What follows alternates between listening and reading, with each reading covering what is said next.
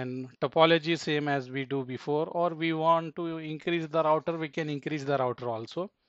But for simplicity, I'm taking two only. If you want, we can take one more also like this. And then we can do like we do for static route. So I can do this way.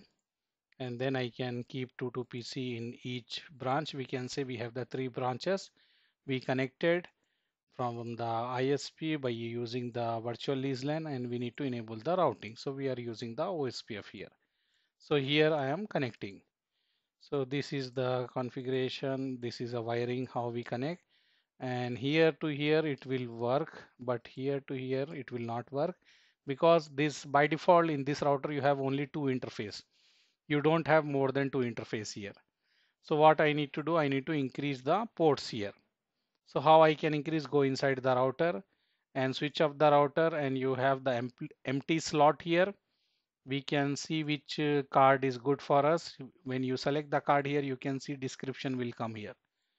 So it is mentioning like model number, and what we have in this one, we have 2 fast Ethernet. So we need this one only.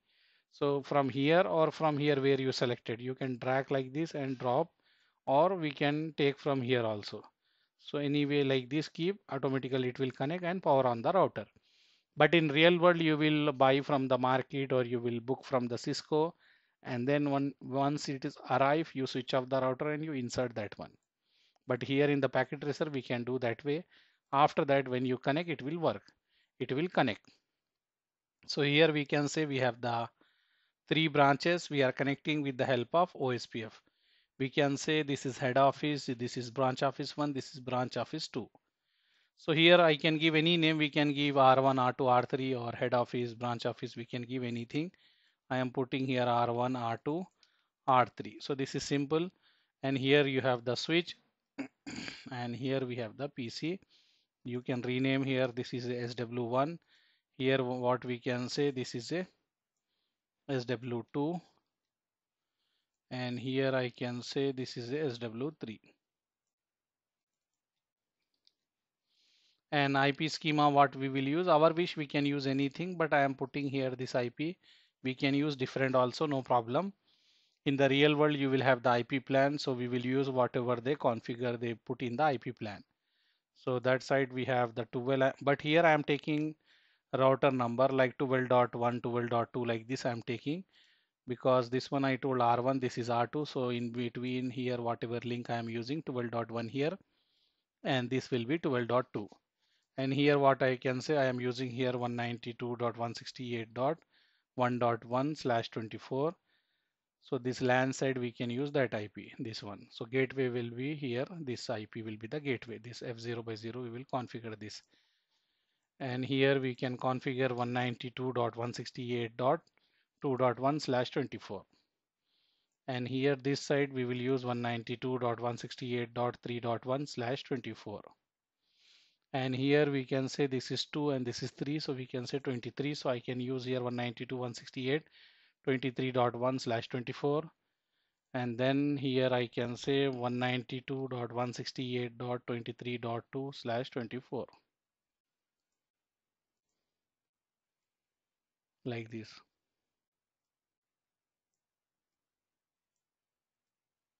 Okay, so this is the our IP schema, IP plan, what we are planning to assign here, this one. And now what we can do means we can do the configuration, and here IP whatever you are using here, same subnet IP you need to configure here. So this one, just I will put here the label, so we know that what IP we configure. Even if you did not put anything here, no problem, but I will put, so it will be easy for us to, and as I remember what IP we configure to which PC. And this way we configure, and here I will go, here I can say IP will be 1.3. I will copy, I will go here, and then I will paste here. Gateway will be 1.1 here. Same thing here, this is a 2.1 I already give here, so 2.2 we can say this side we can use as a 2.2. So here will be 2.2. This is just label. Now we are assigning, go inside, go to desktop, go to IP and press paste here and write here 2.1 like this. and then go here and put here 2.3, and we can copy and we can paste here. Here we can write 2.1, and then we can go here. I can say here 3.1, so here we can write 3.2. We can go inside and we can assign here. Here will be 3.1. And same thing we will do here 3.3, and I will copy and I will paste this here inside. And this will be 3.1. So this is basic. Later we will use the DHCP, so automatically our machine can get the IP. So this is okay. We have here. Now we need to do the configuration. So this one I can write here like OSPF or OSPF configuration by using interface method. Here I can write R1 for configuration. R1 configuration enable config T host name R1, and then interface we have F0 by 1. This interface I am taking F0 by 1. I will write here IP address 192.168.12.1, give space 255.255.255.0. I will write here no shut.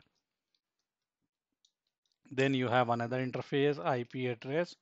I can write 192.168.1.1, give space 255.255.255.0. I will write here no shut. Then we will write router OSPF1.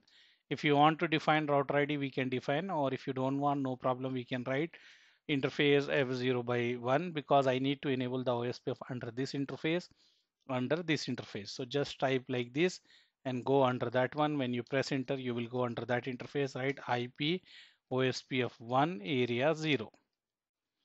So here you are using 1, so here also you should use 1. So router OSPF1 interface F0 by 1, IP OSPF1 area 0. And then you have another interface, so you will write interface F0 by 0 and write here IP OSPF1 area 0. If you want to define router ID, you can define also like this. Even if you did not define, it will work. So I can say example, I will give router ID as a 1.1.1. Like this, I can give anything here. Even if you did not write, automatically router will take. Okay, so this is a OSPF configuration in R1 by using interface method. We have here how many interface? Only 2 interface. If you have more interface, we will enable here, but now we have only 2 interface.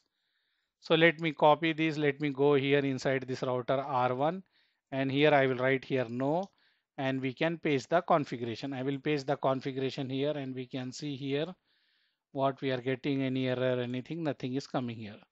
So I can save this configuration and we can use this one. Let me go to the second router configuration. Here we can enable the R2 configuration. We can do the R2 configuration. I will write here R2 configuration.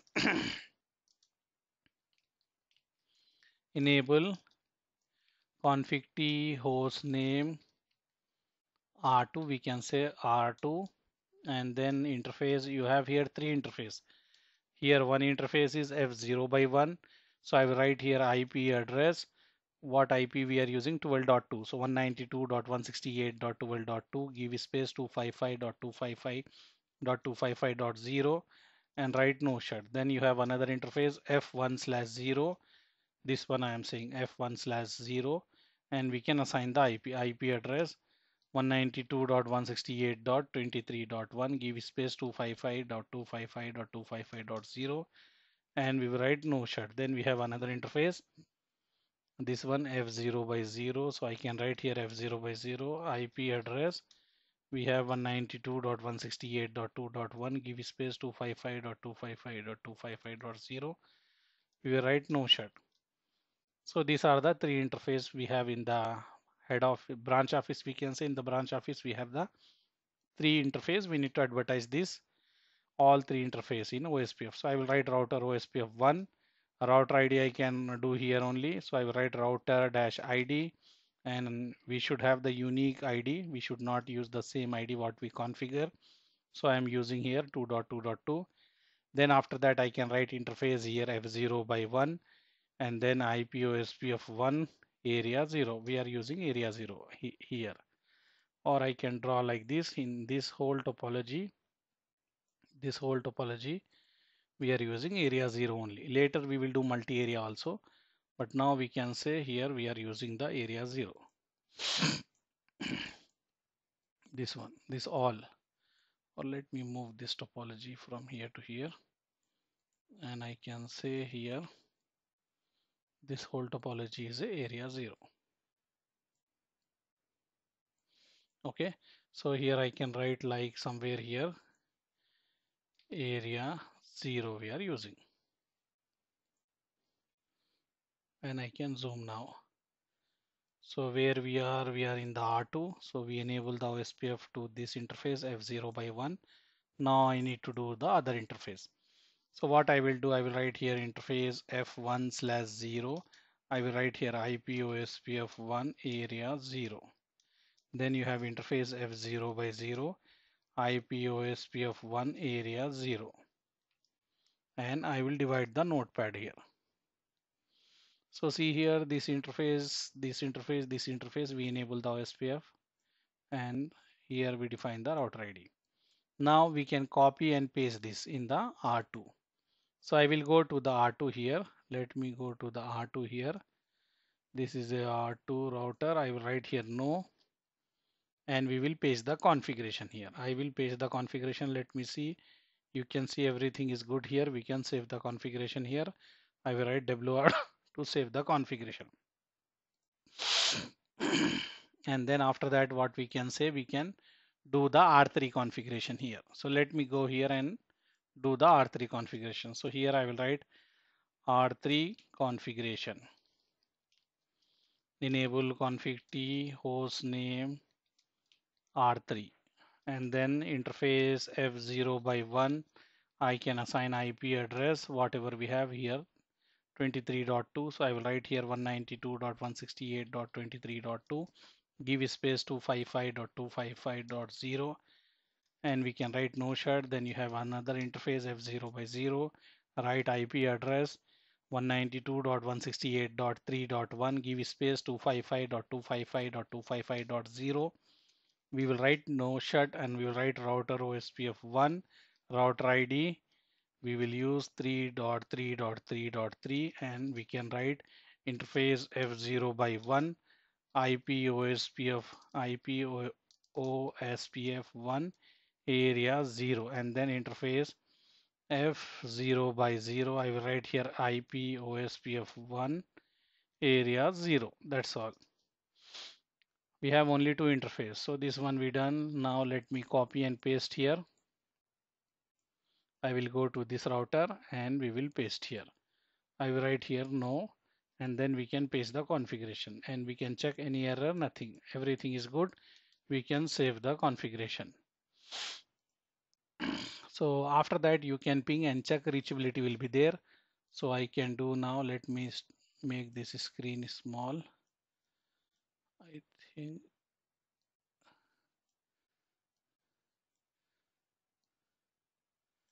okay, so now I will go here in the command prompt. I am here. I will write here ping. I want to check this one. So I will write here 192.168.2.2. So I'm pinging from here to here. So I'm in the head office. I'm pinging one PC or accessing some resources which is present in the branch office 1. So I'm able to access that one. Okay. And then I want to do like ping 192.168.2.3. So it is working or not. This one I'm pinging. And let's see here. Yeah, it is working here also. If I want to check this one also, we can check. We can write here ping 192.168.3.2 and we can wait for some time and we can check it is working. This one we can see. Yeah, it is working. Okay.